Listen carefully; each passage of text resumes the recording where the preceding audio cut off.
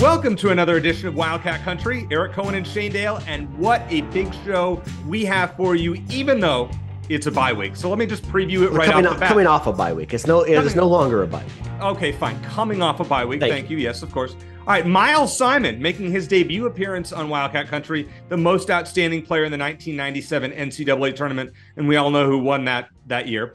Secondly, Max Browne, who is a Pac-12 Network analyst, football analyst, who's excellent, going to join us to break down the Wildcats Oregon State matchup. Finally, my pal Jake Voorhees, who is the producer of Early Edge on Sportsline. You can also, he also produces the Sportsline College Football Show on Wednesdays that I am a part of on YouTube. So Jake will be on to make his picks and see if he can outdo some of our colleagues, the coach, Jonathan Coachman, and Alan Bell, who we had earlier in the season. But Shane, listen, we have some big games coming up.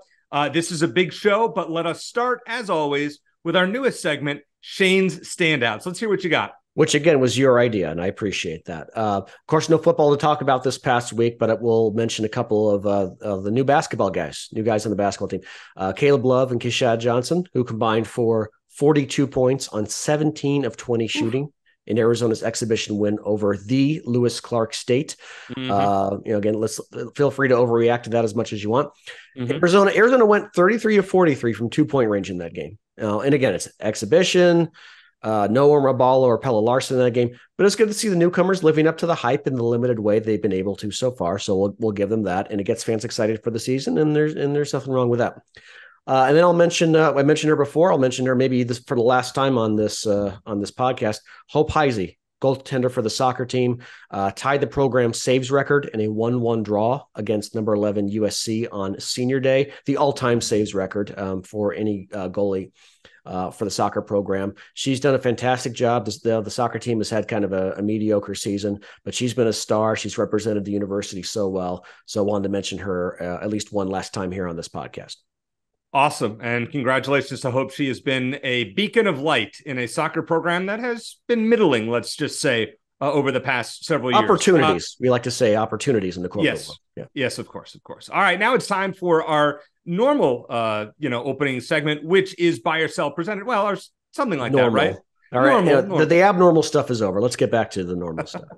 The normal buy or sell. Hey, listen, I've gotten in trouble with my semantics on this show before. I know you have.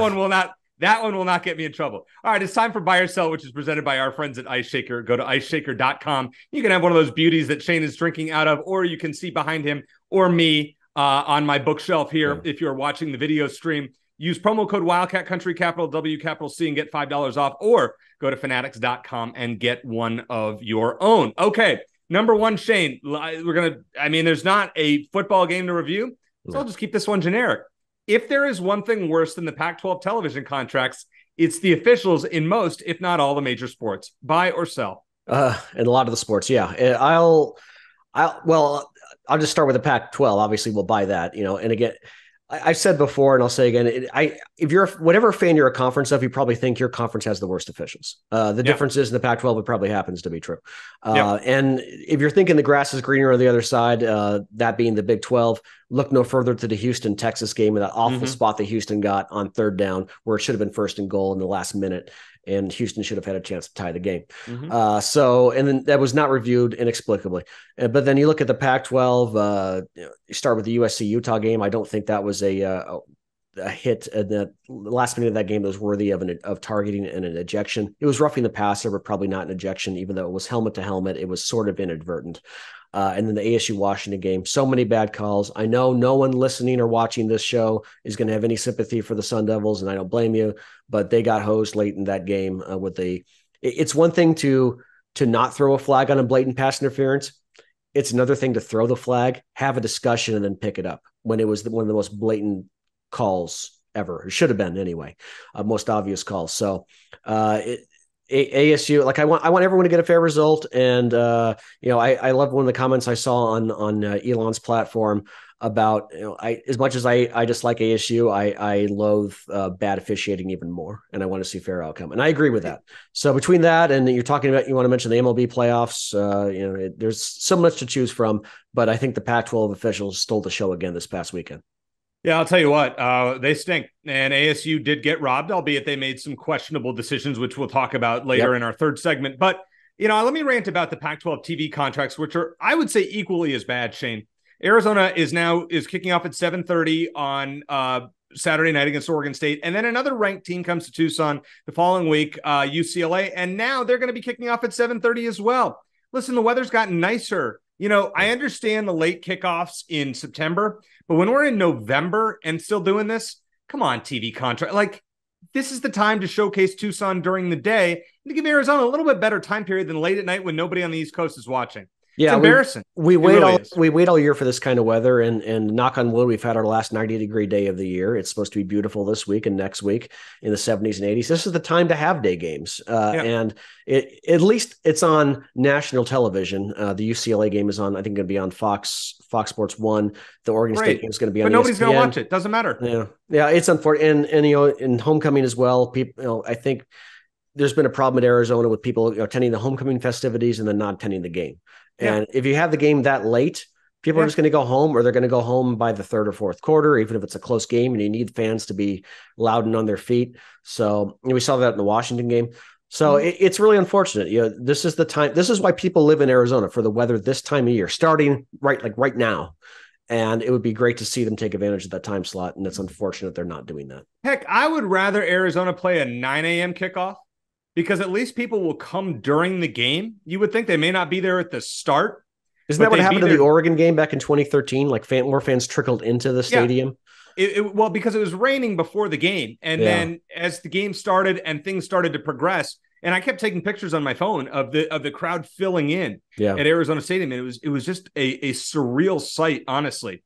I would love to see, give me a noon kickoff. Give me a 10 a.m. kickoff, something like that. The fans will at least stay because there's nothing better to do during the day. But late at night, they want to go to bed. I know I have to drive home. I won't get home till 1 o'clock, but just annoying. I hate both of them. The officials are bad and the TV contracts are bad.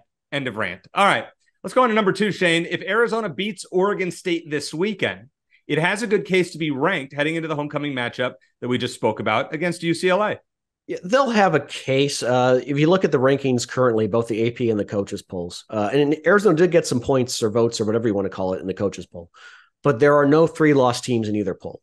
Maybe there will be starting next week, but I think that's the problem. Is like they've lost 3 games. So I think they beat Oregon State and UCLA back-to-back, 2 ranked teams at home, 3 straight ranked wins. Then yes, absolutely, they should be at the top 25.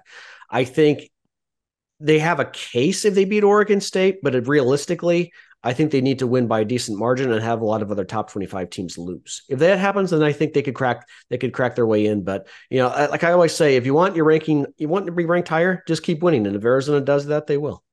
All right. So Oregon State's number 11 right now. UCLA is 23. Assuming UCLA beats Colorado, they will be ranked coming into Arizona Stadium. So you know what, Shane, I'm going to sell this one. I actually agree with you. If they beat both teams, they will be ranked as a 3-loss team. Just beating Oregon State this weekend probably gets you to a ranking of about 30. You'll get some votes, but you won't be in the top 25. I think if they were to win both of these matchups, which we'll see, Arizona will be ranked heading into Boulder on November 11th. Just a hunch play. I agree. All right, now here's a fun one for you, and our last one for buy or sell this week. Which total will be higher? Which win total will be higher? Arizona football in its final 5 games, plus a potential bowl game. So let's just recap those right now. That's home Oregon State, home UCLA, at Colorado, home Utah, at ASU, potential bowl game. Or Arizona basketball against the gauntlet of at Duke, Michigan State and Palm Springs, Wisconsin at home, Purdue and Indianapolis, Alabama and Phoenix, Florida Atlantic in Vegas. 6 games potentially against 6 games. Where are you finding the higher win total? That is one of the best and most obnoxious questions you've asked, because it is such a good question. It's real. Just so people know, Eric typically sends me the buy or sell questions before we record, so he doesn't catch me too off guard, even though he likes to throw in some surprises to keep things interesting. This is a tough one. I've struggled with this one. I initially wanted to say football, but I'm actually going to go with basketball. I think that. Are there 3 wins for the basketball team in there? Probably. It's hard to say because they're going to look so different this season. But there's so much talent there. They have essentially more or less 2 home games in there. Was it Wisconsin's at home? Wisconsin's at home. Alabama is in Phoenix. So one true home game. Yeah. So a couple of more or less home games in there. So if Arizona can get to 3 and then the men's basketball team gets to 3 and then football, they should get to 3. And I'm thinking, I hate this question because I'm still going back and forth on it right now. I'm just going to say basketball and hope that I'm right, but it's a really good question. What do you think? All right. So I think the football team goes 3-2 down the stretch. Okay. And I think, the bowl game is a toss-up. Well, who knows who they're going to play? Right. So I could see a max of 4 for football, whichever 4 games those are. We've talked about that before, and we'll probably reevaluate after the Oregon State game, which we'll make our picks for in the final segment of the show, the 4th segment, as we have 2 guests beforehand. As far as basketball goes, I see 3 wins in there. I don't think you're winning at Duke. I don't think you're going to beat Purdue and Indianapolis. Michigan State's going to be tough, but I think Arizona should be favored against Wisconsin, against Alabama, and against Florida Atlantic. So I think 3-3 for basketball seems about right. And I would slightly lean towards football, with the bowl game. So if you're saying 3-2 in the regular season, and then like a coin flip for the bowl game, right, then you're saying 3.5 then. Which is I would put for both of them, I'd put the win total at 2.5 if I were putting an over-under line. Yeah. Maybe basketball you do 3 so you can get a push, but I think the football over-under is 2.5 on the last 5 games of the regular season. Maybe 3 if we're including a potential bowl game. But I would lean football based on what we've seen lately. But that opinion could change with a stinker of a performance on Saturday. I'm going to put it as a poll question on Elon's platform. I'm interested to see what people are going to say, because I'm really struggling with this one. It's a good question, and I absolutely hate it. What can I say? Every now and then. Coming up next, Miles Simon, new Suns assistant coach, going to join us, followed by Max Browne, Pac-12 Network analyst, who it's always fun to talk football with here on Wildcat Country.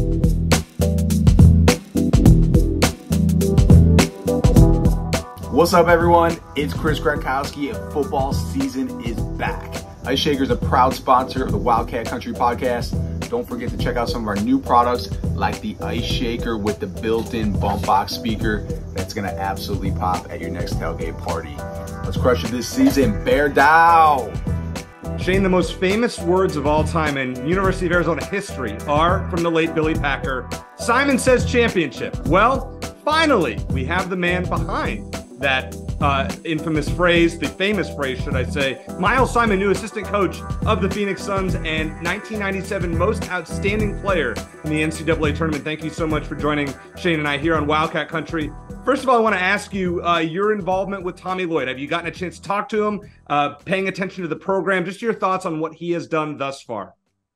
I've only talked to Tommy a few times. Obviously he's had a ton of early success. The guy I'm most connected with throughout the program is probably Jack Murphy. He keeps a bunch of us alumni with all the info of what's going on within the program and keeping us dialed in. And I was able to go back to the Red Blue game a few weeks ago, which was a great time. And it looks like they're in for another promising season.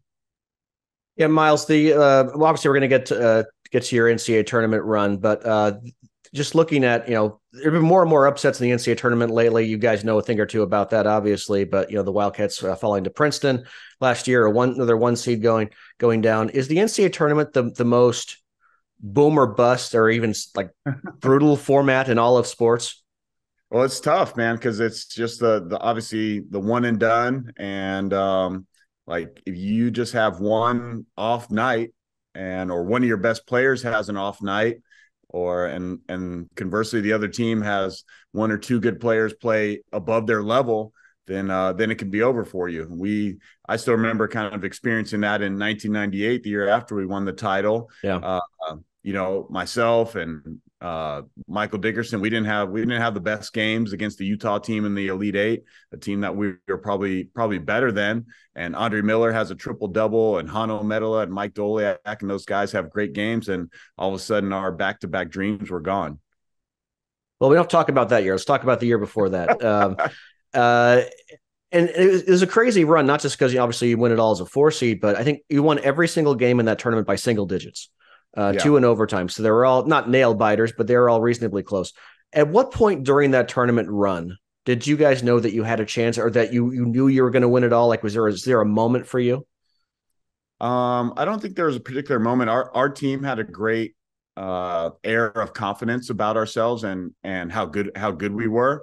You know, the one of the big talking points is always that we finished 5th in the Pac-12, but I think what people don't know is going into the Pac-12. Look, as I said, Pac-10, Yeah, and is that we were tied for second going into the last weekend of the Pac-10, and the Pac-10 was super strong that year. I think 5 or 6 teams in the NCAA tournament, 3 or 4 to the Sweet 16 / Elite 8. And we got swept in the Bay Area, which dropped us from 2nd to 5th. So like it looks better now that we won the title and we were 5th in the Pac-10. But we still went into that tournament with a ton of confidence. We didn't believe really that anybody could beat us on a nightly basis. We had beaten North Carolina, who was one of the favorites, going into the tournament. And then I think the seminal moment, though, was beating Kansas in the Sweet 16. They're the number 1 seed. We're playing out in Birmingham. They were, I don't know, whatever their record was, 33-1. They had only lost, I think to Missouri that year, and they had Paul Pierce and Ray Friends. But beating that team, I think that set the tone that like, okay, let's go ahead and do this. Miles, you're the second player that we've been able to talk to on this program from the 97 team. AJ Bramlett comes on with us every so often. Always great to talk to him. And we ask him about, or we've asked him about like the Kansas game. So you're playing a team, as you just mentioned, that was pretty much invincible as far as college basketball teams go. At what point in that game did you say, we got him? Before tip-off. Right. I think the way we looked at it is like, how are they going to match up to us? Like, who's going to stop Mike Bibby? Who's going to guard myself? Who's going to guard Michael Dickerson? And then we had the best 6 man in the country in Jason Terry. So I think other people looked at it like, okay, Kansas has all these weapons, but look what we had. Like there was no doubt in our mind that like Billy Thomas or Jacques Vaughn, like that those guys, they couldn't guard our perimeter guys. And then the job that AJ and Bennett and Donnell Harris and Eugene did on the interior against Scott Pollard and Rafe LaFrance is probably not talked about enough. Like those guys were blocking shots, rebounding, finishing around the basket. I think our depth actually was really to our advantage in that game. In football, the old analogy is it's really tough to beat a team twice. If you play them once during the regular season, then once in the playoffs. Well, as you mentioned about North Carolina, you beat them in the first game of the year. You beat them by 11, and now you face them in the Final Four. Everybody's thinking the revenge angle is in play. This is, a really good North Carolina team. Going into that game, you made it further than anybody could have expected. What's the mentality of Coach O and the team at that point?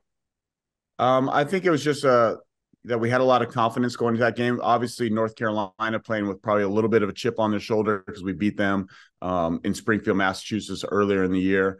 And then you got to remember it's a little bit different game because I didn't play in the first game. So they hadn't played us even at our full strength, and we had already beaten them at their full strength.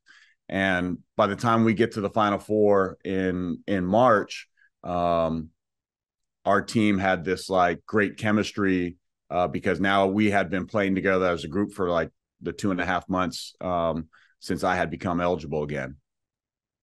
That last moment in the Kentucky game for the championship, Miles, that's when those famous words that Eric mentioned were uttered. And you're on the court. Kentucky elects not to foul. And you kind of, first of all, that overtime is a lesson on the importance of free throws. Right. But you kind of collapse on the court with the basketball. What's going through your mind at that moment? Man, it was at that point the best basketball moment in my career, and it probably still is in my life. The Final Four is something, if you guys don't know, is something like my dad and I grew up. My dad taking me to Final Fours. I had been to like 6 or 7 Final Fours in the 80s into the early 90s, and so like the Final Four was like the pinnacle for me. And then to actually be playing in it, and then to actually win it, it was unbelievable. And then to do it with the group that we had, and to do it for University of Arizona and all the fans, and then especially for Lute Olson, who had been so close so many times, and that he's got that on his resume because he's one of the greatest of all time. Just like I mean, all those emotions and thoughts were were going through my mind. Looking back at that season and a lot of the seasons that under Lute Olson, he always put together a tough non-conference schedule. And you combine that with the Pac-10 schedule, which was a lot tougher than frankly it is now. Did that sort of toughen you guys up? Because Tommy Lloyd's got a gauntlet for the non-conference schedule this year. 6 top 25 teams. My co-host is scared. But what are your thoughts on having to face that tough competition during the regular season? Is that something to help prepare you for the tournament? I love that because you just wanted to always play the best teams. And that's, whether it's going to for us, it was like going to the Maui Classic or going to the preseason NIT when we played like Allen Iverson, all these great non-conference games, whether they're on neutral site, on the road. Coach was always going to challenge his teams because to be the best, you got to beat the best. And that was kind of his philosophy. And I think that really helps you in all types of different situations. Like when you get into that NCAA tournament, I remember Coach talking about this, playing different styles of teams that played zone, teams that played press, teams that played fast. And it prepared you for everything that you might see. Like in the NCAA tournament that year we won at South Alabama, they slowed the game down.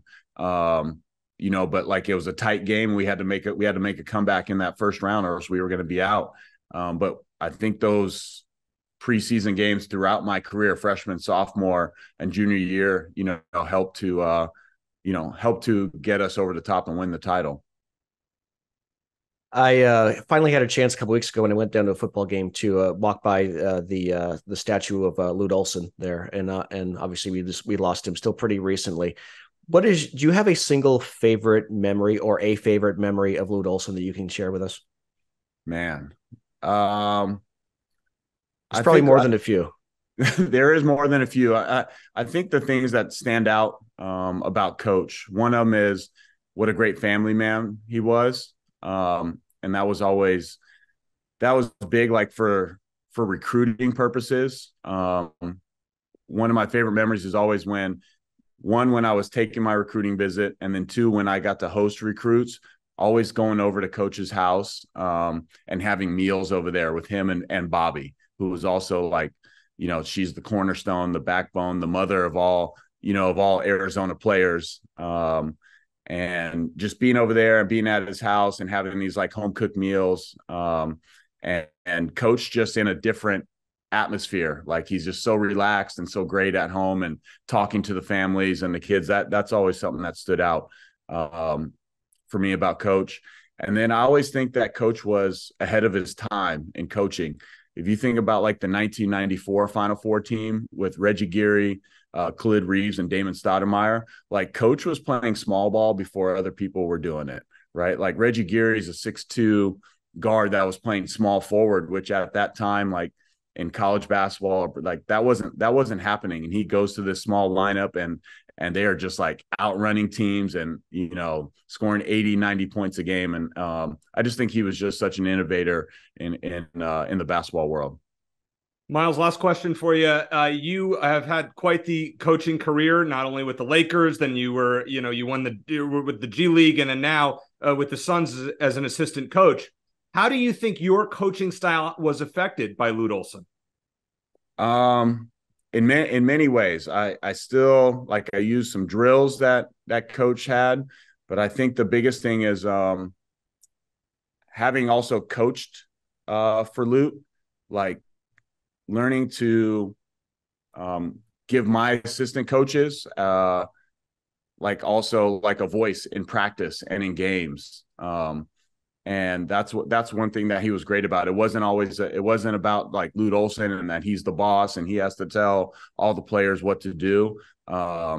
It's really about like what's best for the team. And I think one of the biggest statements that he ever told me as a coach was like, you got to coach your top guy, your first guy, the same as the 14th or 15th guy on the roster, like, because they want to learn the game. You got to teach them. You got to teach them all the same. If they're making the same mistakes or if they're doing things well, you praise and you coach everybody exactly the same. Hey, it's great advice, and we certainly look forward to seeing it in practice this year with the Suns. As Shane said before our show, hey, you brought a title to Arizona. Now, if you can bring one to the Suns, you're on all of our Mount Rushmore in the state. Including the Mount Rushmore. Absolutely. So thank you so much for joining us. Yeah, that's the plan. That's the goal, man. I appreciate you guys having me.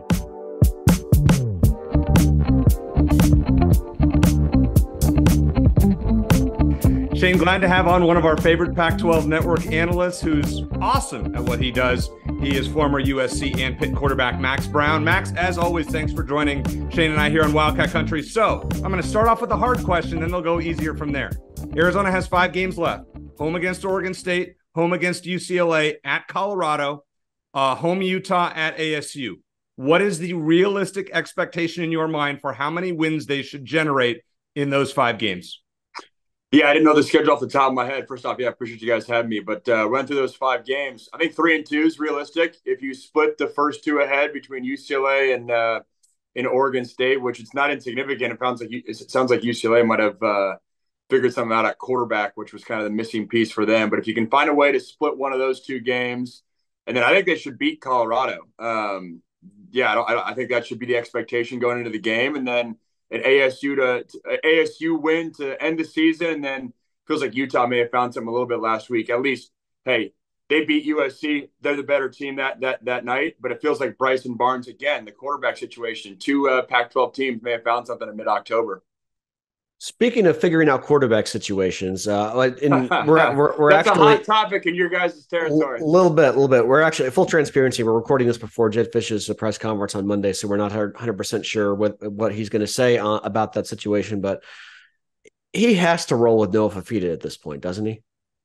I think so, yeah. And I think, if Jaden Delora is being honest with himself, like, that's just how the quarterback position rolls. And it's unfortunate, but it's the nature of the beast of the quarterback position. When you have a guy playing really well, you're doing your team a disservice to roll with the next guy. Even if you were, outside of maybe being the Heisman Trophy winner or being like a returning All-American or all-conference player, like, those guys might have an exception, but that's just the nature of the beast in football. And Noah Fifita's playing really well, and he's protecting the football, which I think raises Arizona's floor in terms of what they can bring to the park each week.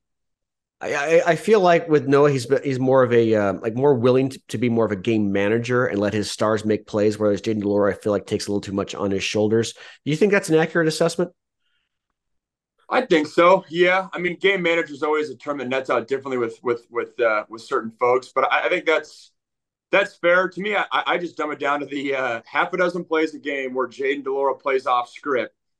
Sometimes those plays win you the game, and sometimes those plays lose you the game. That's just the reality of what it's been over the course of really 3 or 4 years now with Jaden Delora, Pac-12 fans watching him. And I think with Noah Fifita, you might not get that one extra. It's 3rd and 16. You scramble around and pick it up. So you might be sacrificing that one play, but you're probably gaining the security that you're not going to have the unorthodox turnover. As I say that out loud, I remember the shovel pass at UW, but that's his first start. And What's not insignificant is, he's only got a few starts under his belt. So this is how he's looking right now with playing some really good teams. What do things look like when he has another 3 starts down the road? And so I think that's obviously not insignificant where you're thinking not just in the short term, but long term for the program as well. Yeah, but are you concerned if you were a coach, Max, if a player were to take over just because of injury, when one guy went down, the other guy takes over, we call it the Lou Gehrig, Wally Pipp, Lou Gehrig situation. Is that fair? And do you risk losing a team like that? I think you risk losing the team if you mismanage it. And I think you risk losing the team if it's the opposite side too. Like if you start Jaden Delora and you lose or things aren't great, then I'm sure there's a scenario where you can make the argument that you're losing the team because it's a coach that's adhering to maybe not who's the best player right now. So it goes both ways. And I think it's on Jed to, handle the locker room, handle that situation appropriately. I've seen the stuff on Twitter with Fifita and Delora's family, and it sounds like they're friends and whatnot, which I'm sure that's the truth. But I also know, like, hey, Delora's a fiery guy. Like he's not stoked on the idea of sitting on the bench. Like both can coexist. So it sounds like Jed will not have as tall of a task in handling that as maybe I was just watching the Tua Tagovailoa and Jalen Hurts rewind from a few years ago with that Alabama situation. Like, even those guys were class acts, but that's a dicey situation to handle. I feel like Jed's in an easier situation right now, and I feel like Jed's personality is great for this. Right, he's not robotic. He's not stiff and kind of always coach talk, which I think in a scenario like this allows him to relate to players and allows him to just be straight with guys, because that's just really how Jed is. Yeah, and you have to give Jed a lot of credit. He does seem like a player's coach. So let's hope he makes the right decision. And I think we all know what that is. Now let's switch sides of the ball. You called a handful of Arizona games last year. You've called some this year. Defensively, how much better, in your opinion, are the Wildcats? And is it noticeable? Is it personnel? Is it scheme? Like, what do you think is the main difference? Yeah, I go even big picture. I go more of just an overall confidence element. And to answer your question, yes, they look better. They are better statistically, and then that jumps off the tape as well. And I think you're seeing the byproduct of, hey, a lot of those true freshmen that played last year, and they showed good signs in year two. Now they're progressing, they're growing, and now they're literally bigger and they're literally more confident. So I think that's a great sign. And I just feel like last year watching the team, it was very much, hey, you knew Arizona, the offense was going to put up 35, but it was literally like you're just hanging on defensively. And it's like, all right, can we get one stop a quarter? That's like all we need. That's the recipe for success. Versus now, you're in a scenario where it's, hey, this Arizona defense, they can win us some quarters. And if you win us one quarter, that might win us the game. And so that jumps off to me. And I spent a lot of time in USC parts, and it's funny, Christian Roland Wallace, Arizona transfer, has been a bright spot on the team the past couple of weeks. And it always has me thinking, because I've also spent a lot of time around the Arizona program, is like, hey, there's a reason that dude transferred. And the reason he transferred is because there was some exciting, or one of the reasons, I'm sure you guys are closer to it than me, but one of the reasons is, hey, there were some exciting young guys behind him. And so that allowed him to go to the next spot and find a new home. Let's take a look at the Oregon State matchup, Max. Really, probably one of the most anticipated games in Tucson in a long time, with Arizona coming off the big win in Pullman. Oregon State, very balanced offense. They have one of the best rushing attacks in the Pac-12, with Damian Williams leading the Pac-12 in rushing yards. DJ Uyunglele, did I say that right? I eventually nailed it. Fantastic. I might try it again at some point. He's been pretty good game manager in himself, but Oregon State's definitely more of a balanced, maybe even run first offense. Arizona's been a lot better against the run this year than they were last year. How does Arizona slow down Oregon State's offense? Yeah, it'll be a bit of a change of mentality in this game, because you're going from the defense showing well versus USC, the defense showing well versus Washington State, and then now this is really, I think, the only offense in the conference that is still pro style. Utah has those elements, but they still spend a lot of time in shotgun, and they're not doing as much play action tight end work. I mean, this is an Oregon State team that they can bleed 8 minutes off of a quarter in one drive without even thinking. But I will say, the passing attack, I called the game when DJ Uyunglele was the offensive player of the week for the conference versus Cal a couple weeks ago. He's leveled up. He's strung 2 really good weeks together, not even from a game manager standpoint, but going out there and making plays on third down, which is what they really had challenged him to. And he's playing at a high level. So I think this is a complete different defensive shift for Arizona, now having to be a game where it's a lot of in between the hash type plays. It's hey, buckle up your chin strap. They're going to run right at you with multiple backs. Jack Belling has scored, I think it's 5 touchdowns in their past 2 games. Their tight end, who came in for Luke Musgrave, who's now in the NFL. So it's a lot of the same with Oregon State, but I do think they've leveled up really kind of across the board with an offensive line that's extremely experienced. Their left tackle, Joshua Gray, has near like 40 starts, and they got 2 other offensive linemen captains on the team. So that's where their bread's buttered. And defensively, it's an active group, which, hey, for Noah Fafita, still a younger quarterback, they can throw a lot at you. Their package is pretty vast defensively, which it's been good for Oregon State, but there has been quarters where teams have been able to get after them. One of the things that Eric and I talked about last week was, Jed Fish's biggest task during the bye week, maybe convincing these guys that they haven't arrived yet, because you're coming off of the biggest road win in over a ranked team in Arizona history. And I think there's this temptation for 18, 19, 20-year-olds that were arrived. Maybe you don't have to put in quite as much work. I'm not saying that they're not doing that, but have you been part of situations like that where guys start thinking, maybe we've arrived, and how do you maintain the confidence without kind of getting to the area of arrogance. Yeah, it's a good point, especially coming off a win where Washington State beat Oregon State, and then you blew the doors off of Washington State. So I'm sure guys are making that parallel a little bit at SC. I think we had some streaks at USC where, we were playing really good football, but the standard, and so much of it's just the program standard and the standard that Jed, adheres these guys to. But we were playing well at SC, but even at a place like USC, like there was so much left to still tap into in terms of getting back to, in our perspective, like the Pete Carroll days of what that meant of, hey, it's not only just playing well, it's not only just beating teams, but it's dominating teams and getting back to that level. So I think your point's spot on in terms of, all right, it's a fine line between confidence and then that confidence bleeding over to complacency. And that's the job of the coaches. It's the job of the captains too. A lot of that's on the players too. Hey, a lot of those guys came to Arizona to turn the culture around, and now we can see it turning around. But is it just going to be one of those things where you take a modest U-turn, or do you take the U-turn and blitz at 60 miles an hour down the road and really turn this thing full-fledged around to the point where you're, expecting to compete and expecting to win every game that you play? All right, and my last question, and Eric and I will make our picks at the end of the show, but just give us your prediction for this game on Saturday. I think it's going to be a tough one for Arizona. I expect Oregon State to take care of business. I think, like I said earlier, the matchup is a total change of the guard from playing USC Arizona or playing USC Washington State to playing Oregon State with the physicality. Oregon State's got a lot to play for too. Still right in the thick of conference title conversation. A lot of teams are sleeping on them. I think Oregon State's a really good football team. I'd expect it to be I'll go 35-24 Oregon State. And there you have it. I don't know. I may go on the other end. We'll see what happens. We make our picks. Yeah, I mean, listen, it's one of those games. And I think my last question for you, Max, when it comes to home field advantage in this conference, now we saw USC didn't work so well for them this past week against Utah. How much do you think that makes a difference? Because to me, I think Oregon State and Utah, for example, have extreme home field advantages. Arizona still to be determined. I think teams on the road, I just don't trust those two teams on the road, let's say, as much as I would at home. Give me your thoughts on that. I think it's a great point, and I haven't looked at the schedule of the games at Arizona this weekend. It is. Yeah. No, I think that's a really fair point, especially because Reser Stadium's, I think, one of the most underrated college football atmospheres you could say in the country. But out west, I think we know what's up. It's a different team, especially defensively for Oregon State.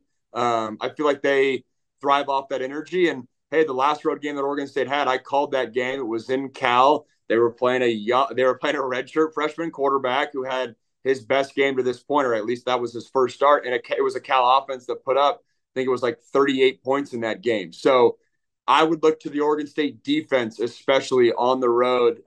Can they gear up without the home crowd energy? And especially if Arizona gets out to a hot start, I think it's a totally fair point with Oregon State being a different team on the road. Now, in addition to seeing you on Pac-12 Network, where can people find you on the internet? I know we have you on the show fairly often, but you have a pretty good following there on TikTok, apparently, as well. Yeah, it's funny how things shake out. TikTok's my largest platform these days, and funny enough, Twitter is actually the smallest one. So I know a lot of sports fans are hanging out on Twitter, but hop on over to TikTok, on Instagram as well, YouTube Shorts as well. I do, during the season, I do breakdowns, X and O's breakdowns of not only just highlights, but why a specific play happened across college ball and NFL ball. So it's been fun and fun covering the conference in the last year as its current form. And that's why you're a rising star in broadcasting, and we look forward to continue to have you on our show. Max, thanks as always for joining us. Thanks, fellas. Appreciate it.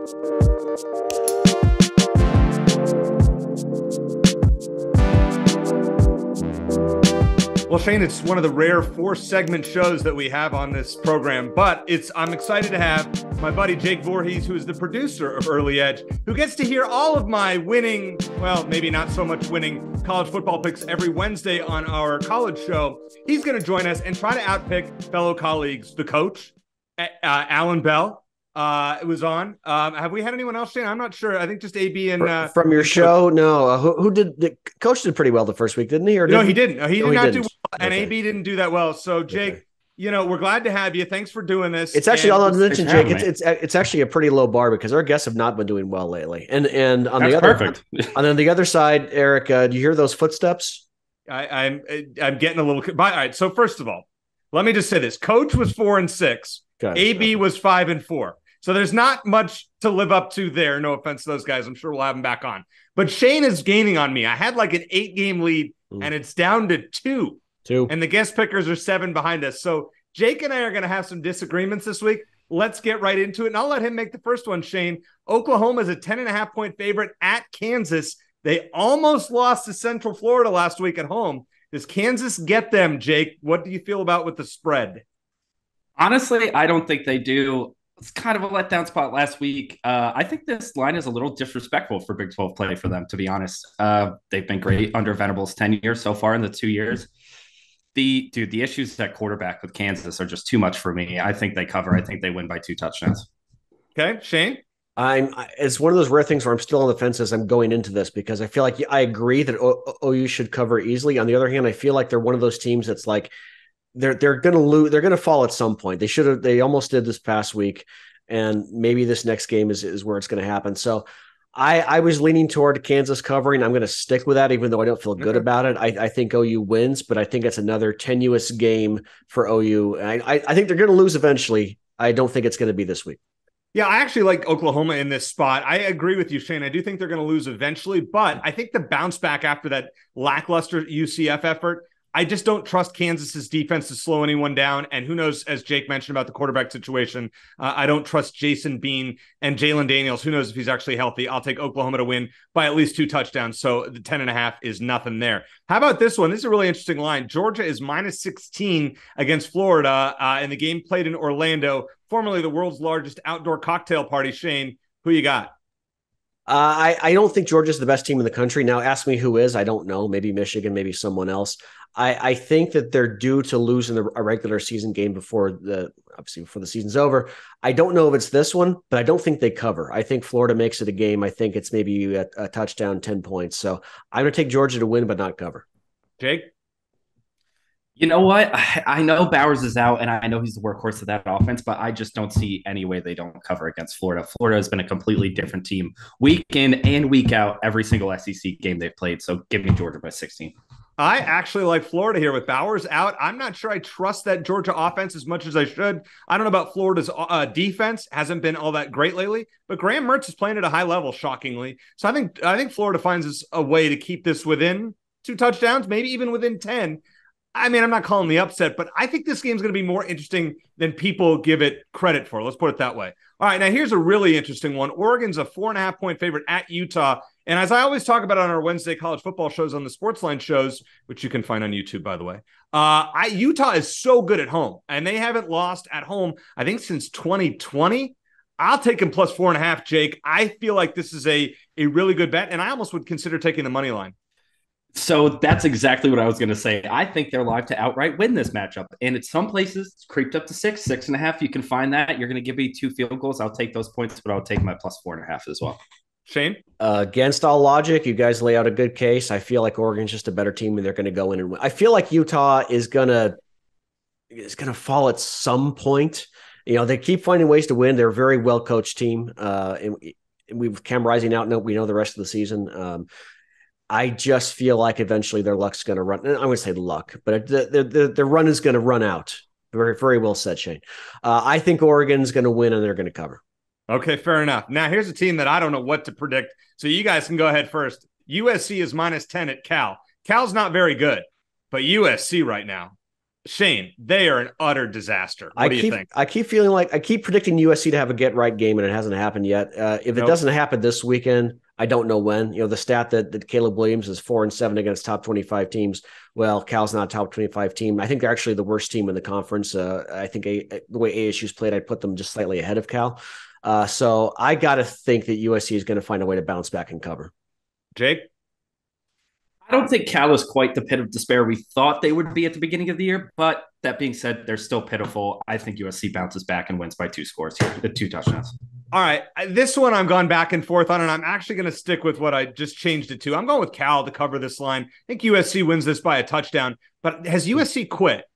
Does Caleb Williams care anymore? We'll find out. Should he, if he wasn't getting paid by NIL, right? Yeah, if he wasn't getting paid for with NIL money, just shut it down, because you don't want to get hurt. You don't want to jeopardize anything going to the NFL. Well, I was going to say, though, on the other hand, though, your NFL draft stock. I mean, you don't want to show NFL teams your phone. Oh, come on, Shane. With the rumors that are going on with this guy, at this point, he might be better off shutting it down. I mean, not that I would ever advocate for that. I think what you saw at the end of last game with none of them going out to midfield after losing to Utah is not a great look. And there are definitely some questions about what's going on in that locker room right now. I would agree, but I'm gonna take Cal, but I'm not confident in that pick. Yeah. That would be a lean, as I like to say on the college football show. All right, Washington minus 26.5 at Stanford. Shane, I'm gonna let you start with this one. What a disgraceful effort on Saturday by the Huskies against ASU. But Stanford also, they were awful against UCLA. So two picks that I got wrong. What do you think? Yeah, Washington played that game like it was the morning after the Oregon game, and they were still hungover. And credit to ASU, they played well, and we talked about earlier, they got a little screwed late in that game. Not that any of our listeners care. But I think Washington was given too many points against ASU. I think it's the same thing against Stanford. I think Washington wins, but Stanford finds a way to cover. Jake? I think this line is even higher if Stanford doesn't win against Colorado. I like them by 30. Wow. I think they bounce back. This one, I'm going to lean Washington. And I'll obviously make that pick for the sake of the show, but this is a game this is a line I wouldn't touch at all. Which Stanford are we going to see? The one that roared back in the second half against Colorado, as Jake said, or what we saw against UCLA last week, which was just an utter debacle and obviously cost me money late Saturday night. Shocker. So I'm going to lean Washington, but not confidently. All right, here's an interesting one. So Wisconsin was a pick that I gave out on the Sportsline show last week, and they got lucky, down 2 touchdowns in the fourth quarter, came back and won. Now they're a 13.5-point home dog against Ohio State, who I faded last week, thought Penn State would play better. That Ohio State defense looks for real, Jake. What do you think? Yeah, I think you said it. That Ohio State defense looks for real, and if you can get Harris the ball too, I think 2 touchdowns is well within their reach against Wisconsin. Shane? I think this is a classic. You struggle after a huge matchup kind of game. I think Ohio State wins, but it's on the road. Wisconsin's got nothing to lose. I think it's going to be a 1-score game, maybe even closer than the Penn State game. I think Ohio State wins, but I don't think they cover. My favorite play without knowing the number is probably the under. That Ohio State defense is for real. Wisconsin's defense also really, really good, but I don't trust a Wisconsin backup quarterback who did absolutely nothing for 3 quarters. I'm going to lean Ohio State minus 13.5 and make that pick, but definitely not confident in that one for this particular show. All right. This is a weird line to me. Colorado at UCLA, and the Bruins are favored by 16.5. Shane, I'll start with you. Are we already fading Deion's team this much? Yeah, interesting line. I mean, I think it's more of respect to UCLA and what they did this past weekend. As much as I think we know by now how overhyped Colorado was, even though they're obviously much better than they were last year, which is a low bar. I think they find a way to cover at UCLA. They've had time to stew over that Stanford loss. I think UCLA is a better team. I think they win, but I think it's going to be a close, low-scoring game. Jake? Yeah, I think with that offense, they're just too explosive. 16.5 is too many points. I think so too. Yeah, I think so too. I think the lower scoring game is probably right, but I think Shedeur Sanders manages something. I can see this game within 10 to 14 at the worst. So I actually like Colorado at this line, coming off a bye as well. Don't underestimate that. All right, a team that needs to get right is Washington State. There is a 6.5-point favorite at ASU. I think ASU outplayed what we expected last week against Washington. More of a letdown spot for the Huskies. Washington State, I mean, you got to win this game by a touchdown. So I'm rolling with the Cougs to win by 7 to 14 points, somewhere in that ballpark. Jake, I'll start with you. What do you think?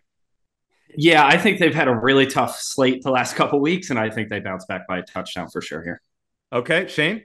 ASU's due to break through at some point. I mean, the Washington game, they led late. The Colorado game, they could have won. The game at Cal, they probably should have won. At some point, they're going to break through. I don't think it's going to be in this game. But I do for whatever reason, I like not picking ASU to win, but picking them to cover. That strategy's worked pretty well for me. It worked for me last weekend, and I'm going to stick with it. Shane, just, quick thing about ASU. Did you find Kenny Dillingham's just decisions to be kind of baffling? On fourth down, yeah. He would kick a field goal when I expect him to go for it. He'd punt when I expect him to kick field. Every time fourth down where I was sure they're going to do something, he did something else. I'm not saying that's the reason they lost, but that fourth down decision late in that game, you can talk about how they were screwed at that non-pass interference call, which they absolutely were. But I was surprised they didn't kick a field goal. I know their kicker had missed 2 already, but that was a chip shot. You go up 4 points. Washington couldn't move the ball for whatever reason. Michael Penix is playing like he was drunk. So I would have kicked the field goal in that situation, but hindsight being 20/20 as it is. And finally, 2 teams coming off a bye in week 9 of the college football season. Oregon State, who's ranked in the top 15, is now at Arizona, who, as Shane and I talked about earlier in the show, will they be ranked if they pull the upset? All right, Jake, I'm going to start with you. Oregon State is -3.5. The line has gone down to 3.5 at Arizona. Give a little analysis and a score pick, if you would. Yeah, you know what? I think these are both 2 teams who are so great against the spread, but DJU and that Oregon State team rolls on you guys. I hate to say it, 27-20, and they cover the 3.5. Okay, fair enough. All right, Shane, I'll go to you next. Okay, I have a feeling. Let's go ahead. Yeah, I'm going to leave it to you to be the bearer of good news or positivity, because I kind of feel the same way that Jake and Max Browne, our guest, did earlier. I think Oregon State is a completely different team from Washington State, which isn't necessarily a bad thing, but they're a very well balanced team, a very well coached team, solid on both sides of the ball, don't make a lot of mistakes. They can run the ball well, which Arizona's done a good job stopping the run. But I just think that combination, I think Oregon State's going to find a way to wear down Arizona's defense and score enough points. And I think that Oregon State's going to throw so many different looks at Noah Fafita, assuming that he starts in that game against Oregon State. I just think it's going to be a little too much to overcome. And I also think there's that factor of Arizona. Maybe they're a humble team collectively, but I still think that it's really tempting for these guys to think they arrived. They had an extra week to prepare.